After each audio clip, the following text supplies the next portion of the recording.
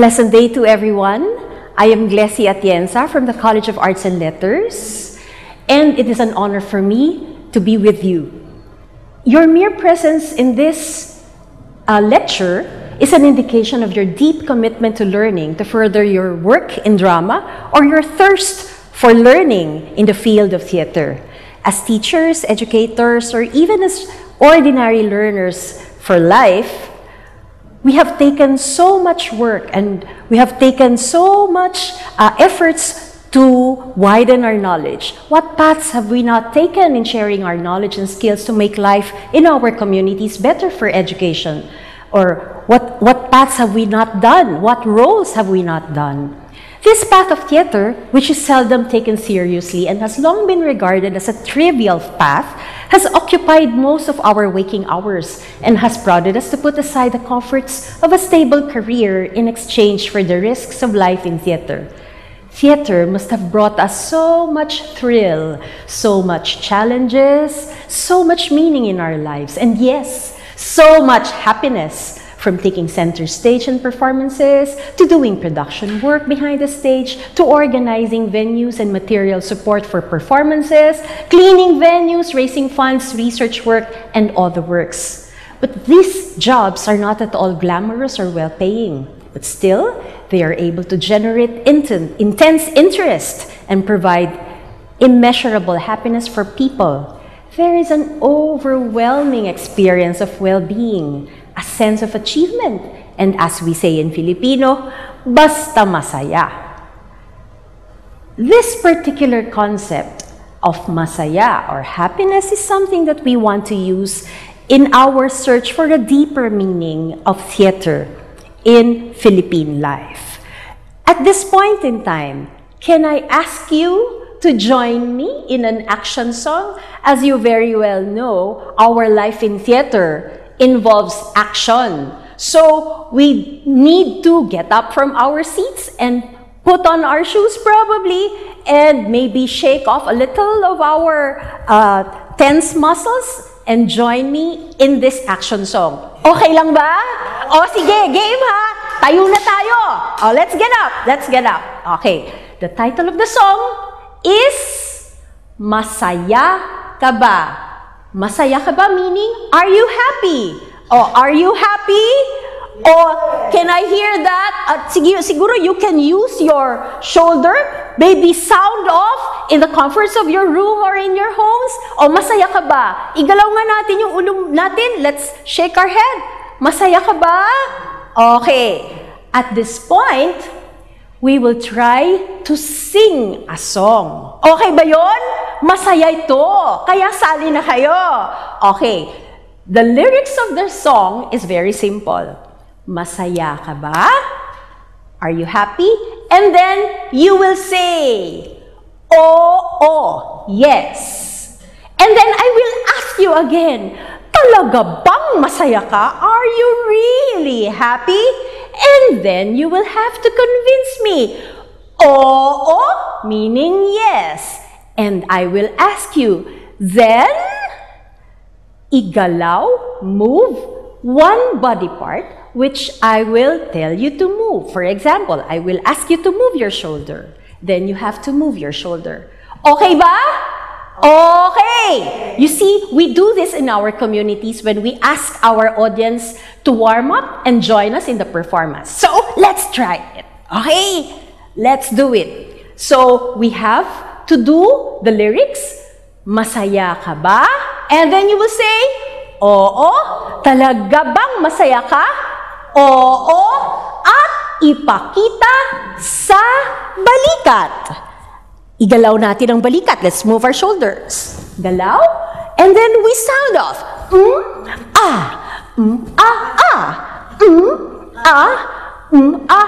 Then let's do it in a rhythm. Let's clap our hands. Masaya ka ba? Oo! Talaga ba masaya ka? Oo! Ipakita sa balikat!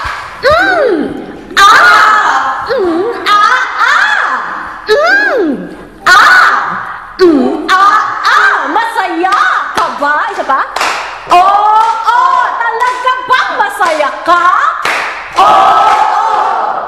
ipakita sa balakang. Ah!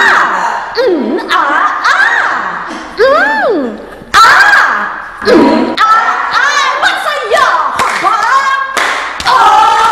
Talaga bang masaya ka? Ipakita sa ilong.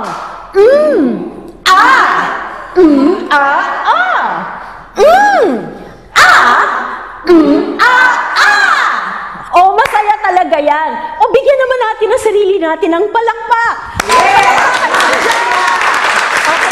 You see, this concept of the experience of happiness, or the danas of happiness, has brought various heights and depths of meanings to theater work in all walks of life. In the recent years, happiness has become a major concern among countries, each one besting the other's claim as having the most GNH, or gross national happiness, a term which has been created by the young king of Bhutan in the early 70s. Medical sciences have relegated happiness to the fore of contemporary sciences, making it an important subject of research. It has occupied a main agenda in most countries concerned and has become a much sought-after target of success in governance and in the recent past. I found the thought of looking at happiness very interesting because in theater, it has been, after all, a concern. What would theater be without that feeling of happiness? But this has also prompted me to realize that much has been said about the heights that our theater work has reached in as far as advocacies and social change is concerned. But as far as happiness is concerned, although perennially it is a measure of success, it is something which has not been really studied. Very interesting, isn't it? So I pursued the search of happiness in theater, like Peter Pan's search for that happy thought. After all, this valuable measure of success and achievement in one's work is something that we have all experienced and worked for, though much has not been said about it. I thought it would be easy, knowing how common the experience of happiness is in theater. I scored through technical works, technical papers in all fields, and then I came to a conclusion that the search for happiness is not at all as simple as it looks. In my theater work, it entails a long, arduous, and continuous search for truths. Allow me to draw from my experience in theater in the communities. How does one spot happiness? Ano ba yung masaya? Is it the sight of smiling faces, the gleeful clapping of hands, a warm hug, the sound of laughter, hot meals for hungry performers offered by hospitable communities? Happiness manifests in various moments of theater interactions to mean entertainment, pleasure, joy of watching or being entertained, or the euphoria which is exclusive to those who are engaged in the experience. Theater, through a collective danas or experience of the imagined and creative space, allows for a special level of excitement and deep sense of joy derived from the magic of creating something out of nothing. That quality of euphoria exhibits a spectacular quality that lingers only for a moment and prevails in the senses till the next creative experience. Thus, happiness in a theater engagement is addictive, as it enlivens the senses like no other stimulant. It is empowering, it breeds confidence, an awareness of possibilities, and creates an immeasurable yearning for more. In Filipino, several terms pertain to varying degrees of happiness, such as masaya or saya, which refers to a general danas or experience of pleasure. Tuwa, say masaya, but it insinuates a more direct source of happiness, such as a momentary encounter. Libang, which refers to the danas of happiness, which takes one's attention from a sad experience for a fleeting moment. Or the lugod, which may refer to the happiness derived from the pleasures of the flesh or the basal instincts. Or the ligaya, which may sound like the saya, but it exudes a deeper base of pleasure, especially when transformed into the more encompassing concept and the noble version, kaligayahan. What is happiness? You see, biologists have indicated manifestations of happiness marked by physical and chemical changes in the body. Endorphins, dopamine, adrenaline, serotonin, melatonin, chemicals which act as neurotransmitters and impact on the brain, the heart, and other organs to make people alert and happy.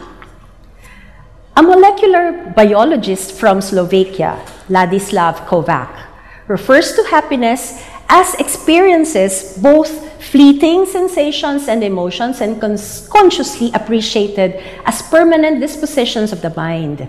It encompasses two inseparable aspects, hedonia, the pleasure of the senses, and eudaimonia, pleasure of reason.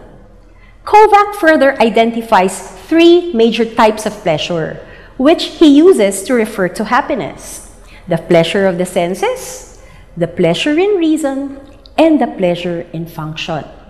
To my mind, these types of pleasures provide rational explanations as to how the brain and the body functions to sustain the survival of the human race. The sensory experience manifests the body's capacity to calculate the impact of a stimulus by providing pleasurable or painful emotions. The brain's rational side functions to measure an experience's value by finding reason for the experience, which is further validated in its function, responsive to the person's changing need for survival. The pleasure in function, attributed to German psychologist and language scholar Karl Buller, pertains to the pleasure of achievement, the pleasure derived in achieving a certain goal. All this resonate to the integration of thought, will, and action in achieving a certain state of well-being, learning guideposts which have been used in Rudolf Steiner's anthroposophical studies. A closer look at the pleasures point to the fact that change is an ultimate ingredient in all the pleasures indicated above. A certain level of change, a certain level of development transpires from nothing to something else. The achievement of pleasure of the senses is derived from the motivations set to titillate and create a sentient experience, from a state of unfeeling to a state of feeling. Deriving pleasures of reason involve the attainment of an experience and the realization of a rationale in the fulfillment of an experience, from no reason to reasonable. Likewise, achieving a goal takes on a process of change, from a state of something to be able to progress into becoming something else. Take note too that change is indicated as something which goes through a process and takes on another form, in another level and another state of being. Thus, transformation, a change in the form, state, appearance, induced by one element onto another, which alters its general appearance or mode of life, is a more appropriate term.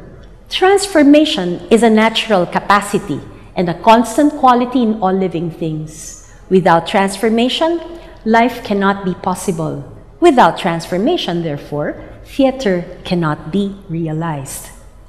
Our theater experience points to a fourth type of pleasure, therefore. May I say, the pleasure of transformation. A quality innate in all living things, which is found also in theater. It is the same quality that attests to the magical power of the creative field. Interestingly, the power of transformation, this salient component of creation, has not been favored with the amount of importance it deserves. It is the same component perceived by Maslow when he mentioned that the fulfillment in the achievement of pleasures usually is found in the achievement of goals and not in the process of achieving it. Maslow uses the term achieving, the being, rather than the process of becoming. To my mind, what Maslow was referring to is none other than the phenomenon of transformation, embedded in the term process of becoming, from the state of being. It is the same phenomenon which transpires when a life experience is translated into an artistic expression. The danas ng buhay or life experience becomes danas na buhay. Danas ng buhay becoming danas na buhay. This is transformation encapsulated in the phenomenon of becoming through performance, which we will refer to locally as the ganap. So here we introduce the term ganap. Okay. In my ongoing research on local terms in Philippine theater, I came across the term ganap. The ganap is present in the manuscripts of many plays performed since the 1900s. Recently, it has come to be known to refer to a group of fans who are enamored by Nora Honor. But this is not the phenomenon that we are referring to. Okay? The Filipino word ganap encompasses the experience as it embodies the act of putting things or ideas into action. The term ganap is an old Tagalog word. It means realization and equality. This comes from Juan Noceda and Pedro Sanlucar. And it is the same term rooted in an old term meaning to make things happen. Okay? It is the same term used in reference to a performance or to realize a role or to become an actor. It is a familiar term among many because we use it in the theater field in the Philippines. But it is something which we have not really appreciated, probably due to the convenience or bane of using the English term act or to perform to mean the same thing. The English translation lacks the local nuance embodied in the word, which illustrates ganap to mean the realization of life, to a leveled up life or living life. This is what we refer to as the buhay becoming buhay. I'm very sure that each area has its own local term for this concept. But allow me to dwell on this further, as this involves our engagement in the science of realizing life and living through theater using local terms as indicators of a local experience. Okay. The term ganap refers to space, people, experience, and its transformation to a new state through the use of devices which appeal to the senses, like movement, sound, words, visuals, and the scenery, among others. A life experience, or danas na buhay, is transformed to become a new living experience. Danas na buhay. There is that emphasis there. There's buhay and buhay. The process of realization, or the moment of transformation from a life experience to another level or a living experience, transpires through the ganap. While a raw sensory experience happens in the danas na buhay in real time, a certain level of selectivity transpires in the danas na buhay. As life is translated into a creative mode and is realized in a space made alive to create a sensory experience taken from a real life experience, but not necessarily the same as the life experience. Through the intervention of tools of expression, such as the body of the actor, a life experience, or buhay, is recreated and relived to become a live and living experience, or buhay. In Filipino, there is an archaic term used to refer to the actor. That is kilos sining, literally meaning mover or action taker for an art. The term kilosining was noted by Filipino playwright and scholar Severino Reyes. The term indicates the importance of the actors as tools in expressing or realizing a live and living experience. The actors take the responsibility of preparing their bodies as instruments of expression with the end goal of creating a connection with their audience through an experience which they hope to create during the performance. Here lies the power of the actor, that inexplicable moment of recreating an experience while coping with the realities of the given performance conditions, putting all that has been rehearsed in consideration while keeping their eyes on the goal of bridging the gap between the audience and the performer and the experience that is being created in the process. The Ganap embodies a semblance of the liminality, which Victor Turner discussed in his study of the ritual rites of the Ndembu tribe of Africa. He describes the process of realizing a ritual as happening in a space which is neither real or imagined, what he calls the betwixt and between, because it is made possible or performed by an actor who delves and realizes the imagined space while being part of a real space. This phenomenon happens to the actor as he or she negotiates his way into realizing a role in an imagined or created reality during the performance while he is negotiating his way through the realities of his own real performance space. Theater is life performed and made alive through a new danas na buhay, a new experience in reliving a sliver of life.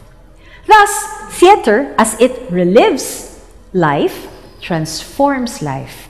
Theater is the embodiment of a living system made alive through the creative process, an opportunity for transformation. Here lies the power of theater to create a pleasurable experience. Transformation in theater is not limited to opportunities nor to feelings that theater provides. Community action is posed as the ultimate measure of success in theater's capacity to effect transformation. For centuries of theater work in the communities, it has pointed to the function of theater as a major tool in people's empowerment. Our own local histories have marked the role of theater as potent weapons in exposing the ills of society and calling people to take up concerted actions in their pursuit for a better quality of life. Our own country's movement for nationalism and independence is marked by the developments in the form and function of theater. For instance, in the 19th century, when the Philippines was declared a nation as a result of its colonial encounter with Spain, new technologies of communication effected new ways of information dissemination using music, words, and movement, the very basic modalities of theater which have been in use since the early times. Oral lore, which embodied local tropes through the musicality of words, became codified in print. A revolution for national independence was in place as theater artists coped with the new technologies of communication, such as writing, music, and the new musical theater forms such as the zarzuela and the vaudeville. With the new entry of the colonizers, the Americans, the theater artists, most of whom belong to the most articulate and the most learned in the communities, together with the new intelligentsia who have been educated in the West, developed what was later referred to as the seditious Tagalog plays. These plays were performed before packed audiences in various makeshift communities in far-flung areas in support of the anti-American Revolution. The actors, many of whom belong to the anti-colonial movement, used the opportunity provided by this place in encouraging people to support and join the revolutionary cause. Using satire and local imagery embedded in poetry, the performances became opportunities for people to come together and process their experiences with the colonial Americans. Staging spectacle was used to stimulate nationalism among audiences who were barred from waving their own flag under the American colonial rule. The plays created quite a stir among the American soldiers who trooped to the performances to witness how the plays roasted and killed Americans, quote unquote, and of course to arrest the players. The period of martial law in the 70s to the late 80s was also witness to a new kind of theater for empowerment, taking on the vision that theater should serve the interests and needs of the people. Theater skills were disseminated to ordinary people who saw the development of new narratives based on their urgent concerns and life experiences. Theater became a living newspaper in the face of curtailment of freedom of expression and self-expression. Theater was created by non-theater people who use their newfound skill in creating narratives that seek to call attention to concerns begging for change: militarization, human rights violations, poverty, corruption, displacement, and even land grabbing. Theater became a living spectacle in providing opportunities for transformation. Plays were hounded by military who took no time in arresting theater directors and playwrights who criticized the government and posed radical ideas to the audience. The arrests, however, did not deter the performances of new plays. Neither did it stop theater groups from performing plays in a similar note. The arrests became living markers of an achievement among the players. They were able to put across a clear message calling for social transformation, thus earning the ire of the military. It was a pleasure in reason and pleasure in function, and of course, pleasure in transformation in action. It is important to take note of the various theater workshops which have become popular tools for introducing new opportunities for expression and critical thinking. Among these workshop processes, PETA's Basic Integrated Theater Arts Workshop, or commonly called the BITAW, can be considered as one of the influential theater designs in the use of theater as pedagogy for learning and transformation. BITAW, initially called the Integrated Arts Workshop, started out as a theater workshop design framed on a middle-class liberal view of self-expression and self-awareness. The BITAW's popularity served as a timely response to the need for self-expression, which was curtailed during the martial law. Its popularization among the basic communities in the regions faced by challenges of militarization and human rights violations, however, pushed the BITAW to evolve into a theater design aimed at providing an alternative avenue for self-expression and critical thinking. Using local cultural modes of artistry such as songs, dances, and wordplay, the local issues as basic materials in developing original theater pieces were used. BITAW provided an alternative for learning and critical communication tool, an antidote for an ultra-silenced, westernized consciousness made worse by a repressive military rule.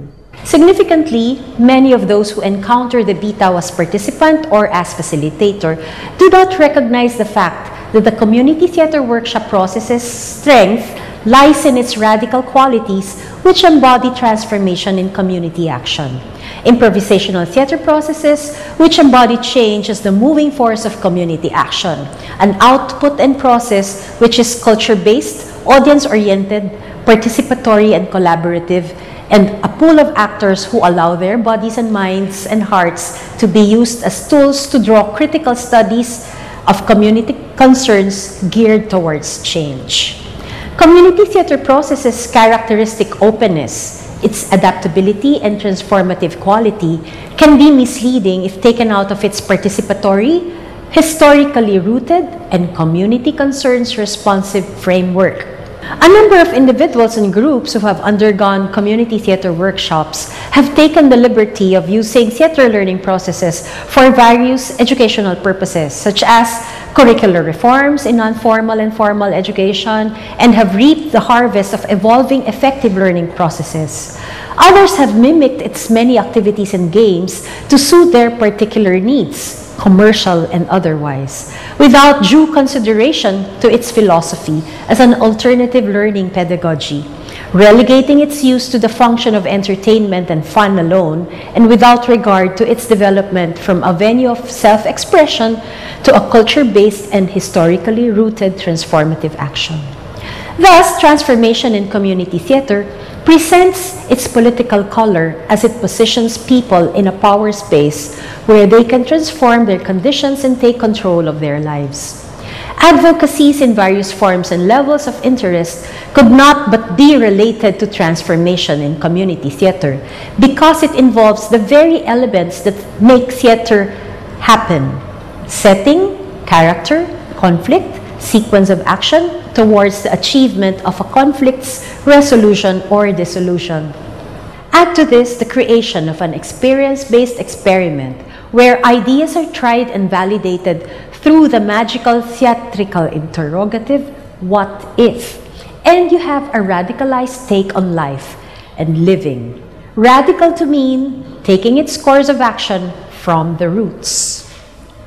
These experiences that I have shared with you will not be here if not for the colorful life which I have lived in theater.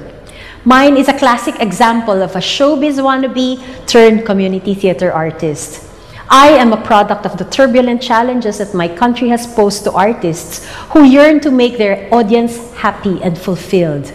And I have taken up that challenge as a commitment to my audience by doing performances, writing plays on urgent community concerns, sustaining theater linkages, and conducting training and community theater work for schools and communities.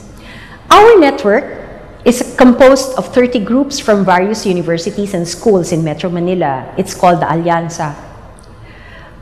And we embody a mission, that is to train actors, artists, community-oriented teachers, organizers, researchers who realize the concept of the Ganap, using creative artistic approaches and based on the perspective of the kapwa, or literally in Filipino, the self in the other.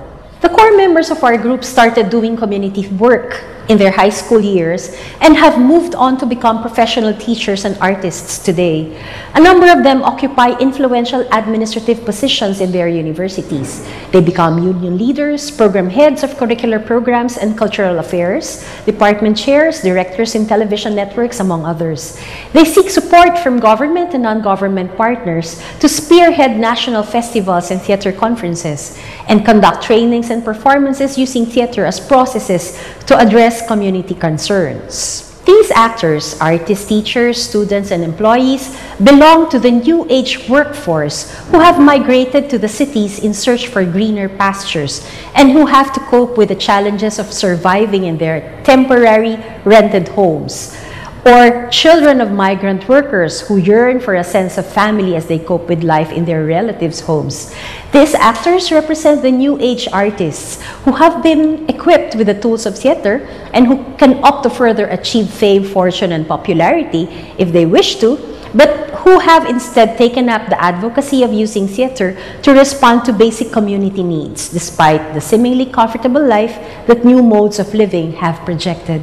Allow me to share with you a few theater experiences which we had in a remote provincial island with several coastal towns in central Philippines, as we advocated for the construction of toilet facilities through a play which we called Hello Healthy, Goodbye Dumi, or Hello Healthy, Goodbye Dirty. These areas are targets of Zero Open Defecation program, spearheaded by the UNICEF through the local government units and our partner institution, the Center for Health Solutions and Innovations. Our musical play, entitled Hello Healthy, Goodbye Dumi, centers on the efforts of 4 friends called Apat na K, who are bent on raising community support to put up toilets and water pipes for clean water in every household. They took part in a popular TV contest, but their efforts were plagued by shame when the TV host slipped and got dirtied by feces which were scattered all over the place. The village chief gets angry with the 4Ks because of the humiliation it has cost the village.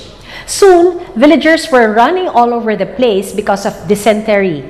The 4Ks then investigate how the disease spread and calls on their barangay to wash their hands, boil drinking water, and construct their own latrines and toilets in their homes to keep themselves informed to maintain a healthy body. The script was based on the scientific research of UNICEF, and major considerations were based on the motivations of shame and loss of face to motivate the audience to move, build their own toilets, and become healthy.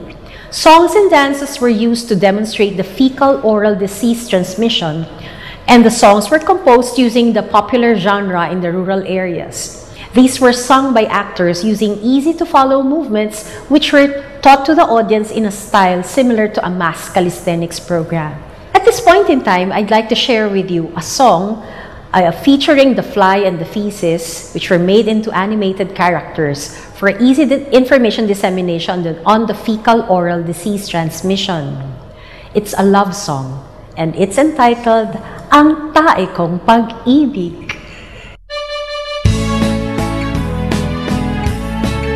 Habulin mo ako, giliw, habang ako'y mainit. Tiyak na madarama, lakit itong pag-ibig. Hahabulin nga kita, o aking giliw, pagkat ikaw ang pugad ng aking mga paslit. Habulin mo ako, giliw, habang ako'y mainit. Tiyak na madarama, lakit itong pag-ibig. Hahabulin nga kita, o aking giliw, pagkat ikaw ang pugad ng aking mga paslit. Kay sarap kung ika'y nalalanghap, ang puso kong ito iyong napihag. Kapag ika'y natatanaw, mata ko'y kumikislap, dahil ika'y tiyak sa kililingap. Ikaw lang ang sa'kin nagnanasa. Alam kong naglalaway ka pa, sinta. Bawat dampi ng halik mo nagbibigay ng halaga. Kaya't ako'y angkinin mo, magsawa ka. Habulin mo ako, giliw, habang ako'y mainit. Tiyak na madarama, lakit itong pag-ibig. Hahabulin nga kita, o aking giliw, pagkat ikaw ang pugad ng aking mga paslit. Habulin mo ako, giliw, habang ako'y mainit. Tiyak na madarama, lakit itong pag-ibig. Hahabulin nga kita, o aking giliw, pagkat ikaw ang pugad ng aking mga paslit. Pagkat ako ang pugad ng iyong mga paslit. Pagkat ako ang pugad ng aking mga paslit. Okay, did you like that love song?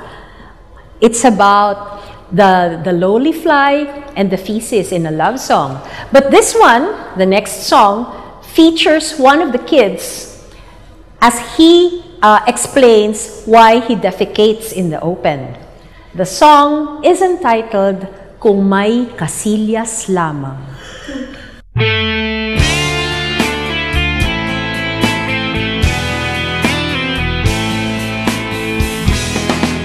Ika'y mamimilipit sa sakit ng tiyan, parang hinahalukay, ganyan ang pakiramdam.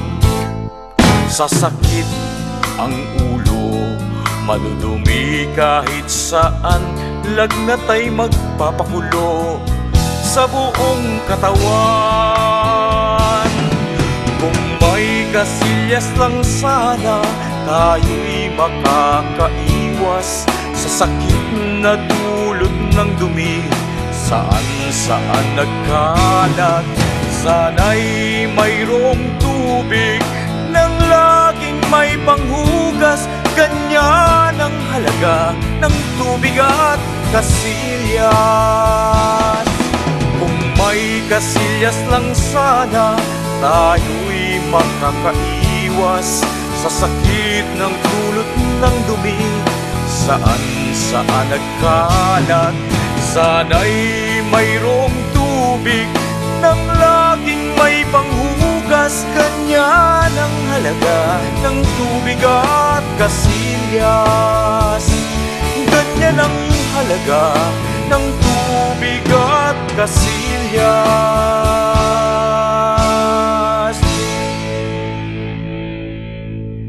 To further intimidate and shame the audience, a concoction of feces is squirted from his behind, making the audience further squirm and laugh.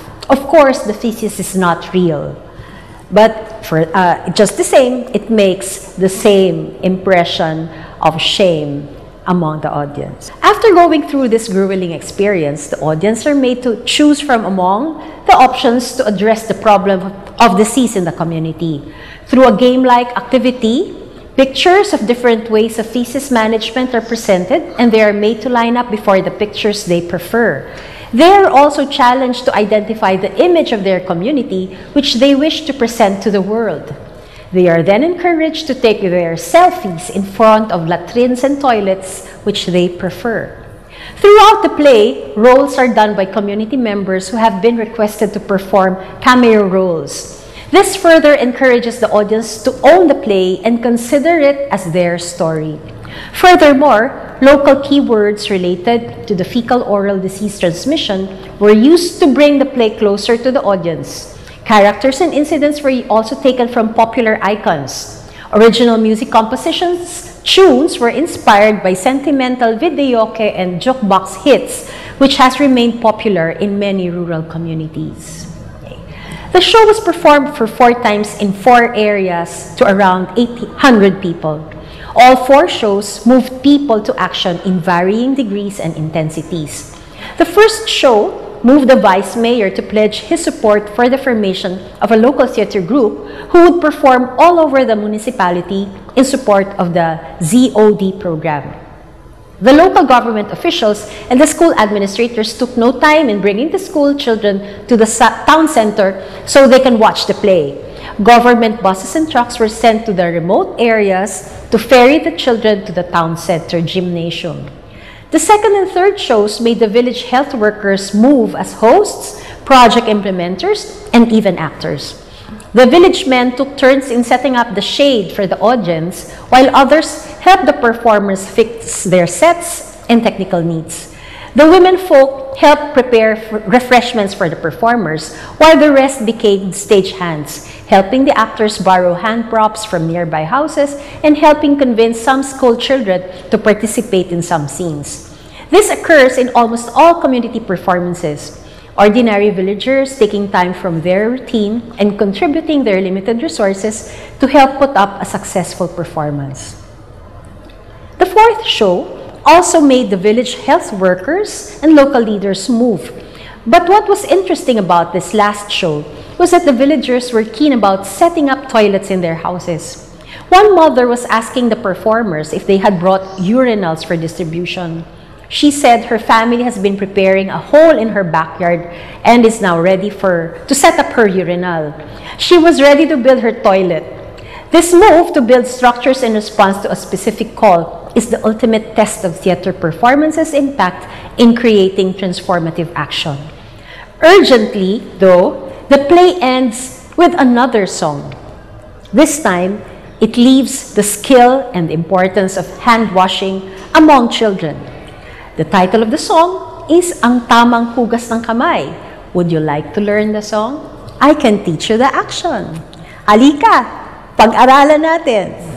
Okay, ganito yon.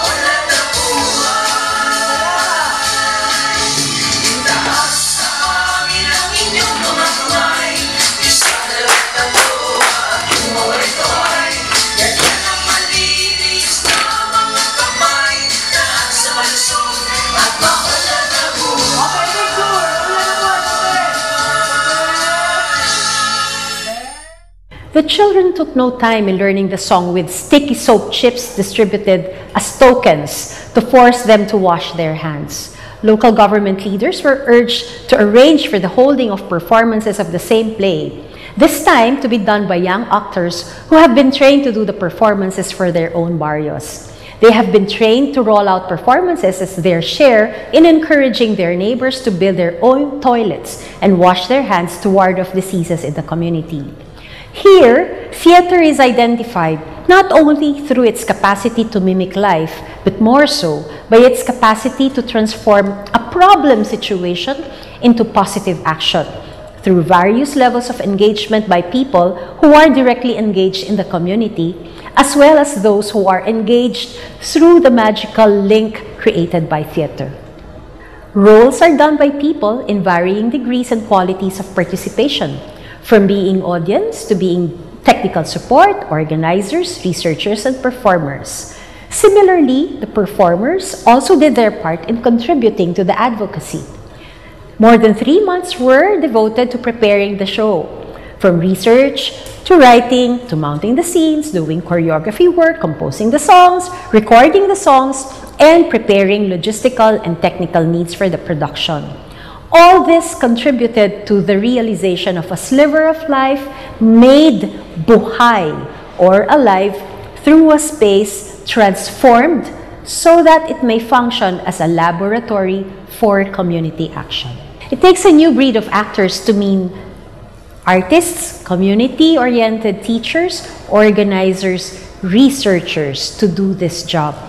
It underlines the inalienable role of the theater artist as a community servant whose work faces unending challenges as it negotiates its effect on its audience's life. It poses the same challenge taken up by any artist, that of continuously improving its artistic craft to be able to translate life's idioms into more intelligible forms of expression. However, the community orientation sets the direction for service as against the usual regard for theater, which has fame, fortune, or popularity as its ultimate target. As actors, the primary motivation is to disseminate ideas and information and to engage the community into action. Thus, the ultimate challenge is in the audience's move to transform and take up an action for the community's benefit. Thus, to be an actor requires a shift in theater orientation, from being limited to individual self-expression to being committed to service and the common good. It is the community who takes center stage, and the actor initiates, explores possibilities, and facilitates community action. The actor takes on the responsibility of preparing community action and works towards creating markers of distinction specific to the community's needs and cultural priorities. Education and critical thinking is an important component in this process because transformation necessitates clear understanding of a mission which the audience has to take part in to be fully realized.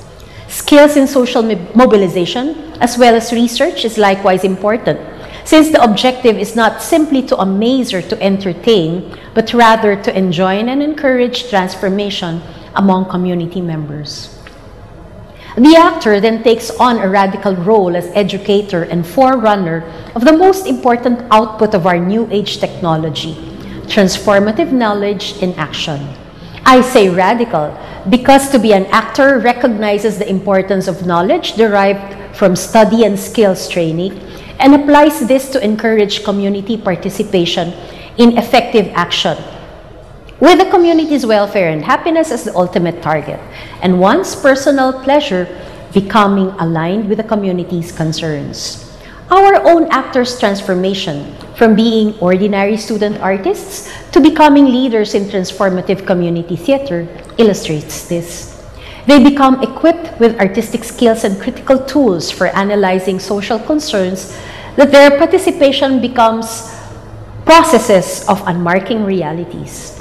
Our own actors have shared experiences on how issues concerning commercialization of education and rising prices have been made acceptable to rich businessmen through songs and dramatization.